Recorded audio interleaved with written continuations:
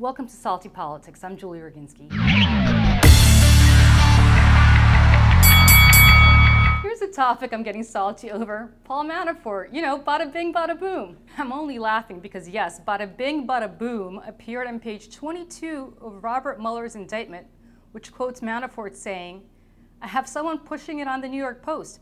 Bada bing, bada boom." So Mr. Tony Soprano wannabe agreed to cooperate with Robert Mueller as part of his plea bargain, meaning Manafort will be required to answer questions about anything the government wants to ask. Mueller has Trump's most senior campaign official talking to him right now. And here's what I think this means. First and foremost, the safest place for Paul Manafort right now is prison, because there are a bunch of Russian oligarchs who are probably out to murder him for what he's telling our government.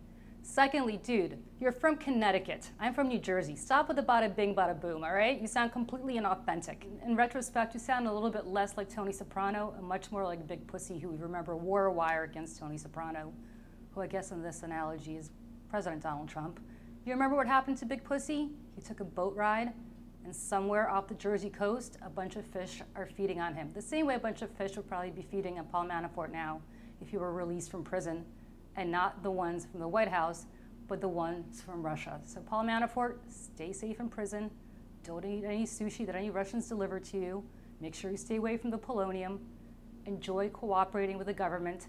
And by the way, if you're Donald Trump today, you are more panicked than ever. If you noticed, he praised Manafort for not flipping on him last week, hasn't said a word about it this week. I predict mass panic in the White House.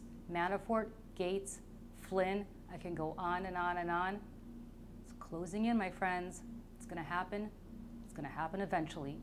In the meantime, I enjoy getting salty with you, and I'll see you next week.